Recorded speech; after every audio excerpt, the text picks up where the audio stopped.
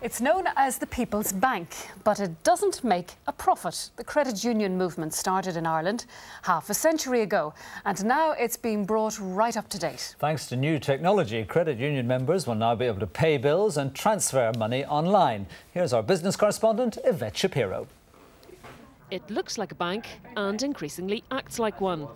But the difference is it doesn't impose charges, nor does it make a profit. The credit union styles itself as the People's Bank. Hello, I'm a credit union. This is one of 170 credit unions in Northern Ireland. Between them, they've more than £340 million in assets. Membership, at over 500,000, is growing steadily.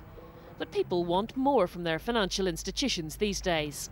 They're looking for internet access, they're looking for current accounts, they're looking for debit cards, ATM cards. And what each credit union is actually looking at from their own membership's point of view and deciding what's pertinent to them and then putting their own plans in place about how they will actually address those needs. New computer technology will allow credit union members to access the services they're demanding. What they're able to do now with our CUonline is to be able to do things like check their credit union balances online. They can do it anytime, 24 hours a day. They can pay bills, they can move funds from one credit union to another. The former SDLP leader, John Hume, was the founder of the very first credit union in Derry. He says the movement remains at the heart of the community. What's quite amazing now is that there's 3 million members in the whole of Ireland of the credit union movement. When you consider that the population of the whole of Ireland is 5 million, that means there's hardly a home in the country which is not a member of the credit union. And of course it's done enormous good for ordinary people.